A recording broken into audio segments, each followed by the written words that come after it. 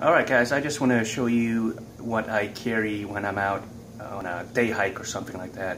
Granted, this will be like on marked trails and stuff, and this is not meant to be a video of a real backpacking kind of trip kind of thing. This is just like a regular walk in the park or something like that, or on a local nature reserve or a conservation district or something like that.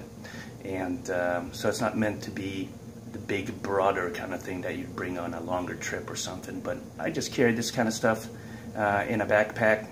You saw I had bought the new outdoor products bag. I used to have a North Face one, which served me well for many years. Still have it, still love it, but I just wanted to do something different.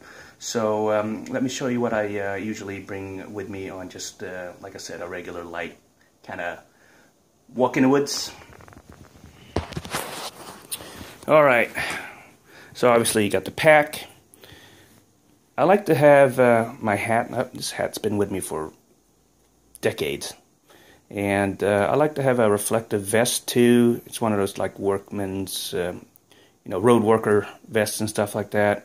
It's good if you, get totally lost. You can wear it and signal or something like that. It's visible, something visibility. An army poncho. It's good for, you guys know. Basic little cooking kit. It's got like a cup in there and something to boil water with and what have you. Some rope. I bought this little Bear Grylls survival kind of kit. I'll make an overview of that soon here. Of course, the canteen, which I just bought too. But I used to have one of those old army canteens, and that worked well too. Sometimes you just gotta do something different, right? Of course, always a knife, and just a complete MRE meal kit. I don't know, just to have one, just in case.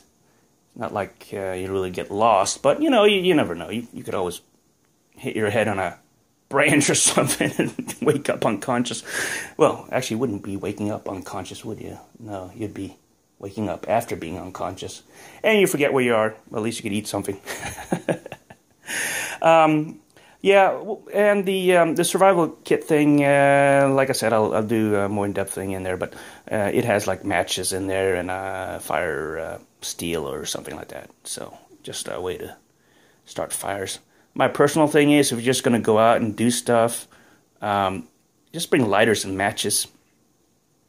Because fire steels are really cool and stuff like that, but if you really have to start a fire, it can be real hassle, and matches and a lighter, they work if you plan ahead.